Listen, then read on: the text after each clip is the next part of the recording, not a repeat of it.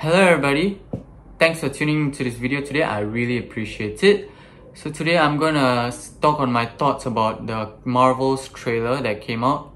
Okay, the video title is a lie actually. In the title I put the Marvel's trailer looks amazing, but in reality I think it looks horrible. Let me explain why I did it such a way. The last video I did about Disney, which is about Disney live action remake, I mostly criticized it and they copyright claimed it. And knowing that Disney owns Marvel, if I criticize them in the title, they'll probably copyright claim me again. That's why I had to lie in the title, so I apologize for that. Hopefully this video will not get a copyright claim. I'm hoping for it, like crisscross, hopefully. So yeah, that's that. So forgive me for the video's title. So I'm just going to talk about my thoughts on the Marvel's trailer that came out a few days back. And yeah, it's just my opinion. You can have yours, but this is just my opinion, alright? So let's do this.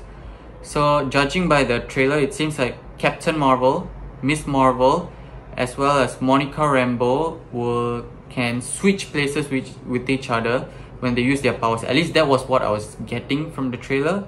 And firstly, the premise of the movie is already very silly. Like, it sounds dumb. Like, what?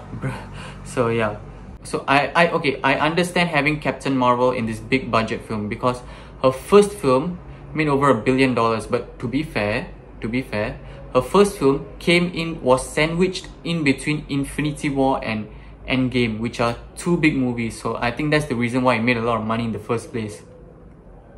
Like if you look at Endgame, you can tell already she wasn't in like the movie. Like, she was rarely in the movie. Like, she was in 5 to 10 minutes of the movie for a 3-hour long movie. She was clearly not a very popular character. So yeah, and then you bring in Miss Marvel, who is from a Disney Plus show which did not get much viewership in the first place, and then you bring in Monica Rambeau, who's not even the main character of a Disney Plus show that she was in.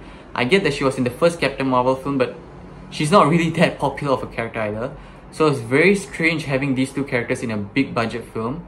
I would understand why they bring in Captain Marvel, although I don't think she's very popular, but I still understand why. But these two characters doesn't seem right, so that's that.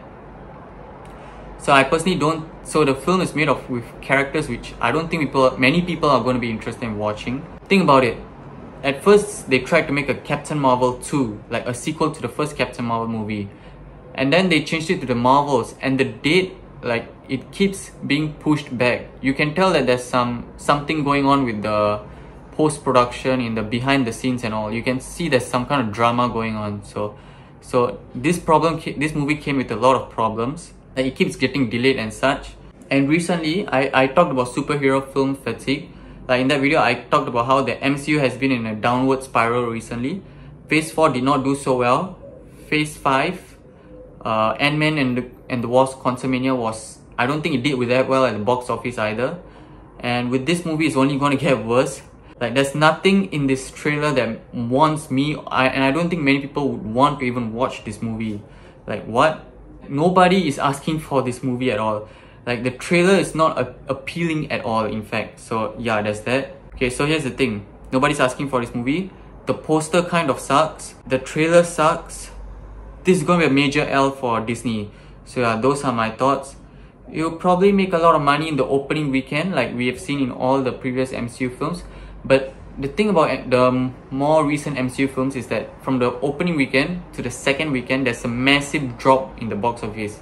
And I think that's what's going to happen for this movie. Opening weekend, you will earn a lot. Second weekend, there's going to be a massive drop. So that's clearly not good, but that's what's happening to MCU films. You can see with Ant-Man and the Wasp: Quantumania and all the other previous recent MCU films, like Thor: Love and Thunder also had the same problem. Doctor Strange 2 had the same problem. And yeah, hopefully they pick up the pace, and hopefully Kevin Feige thinks of something to deal with this. So yeah, that's that. So those are my thoughts. I think it's not going to be very good judging by the trailer, and those are just my thoughts. So yeah, thanks for watching. If you like this video, click the like button and subscribe to my channel. Thank you.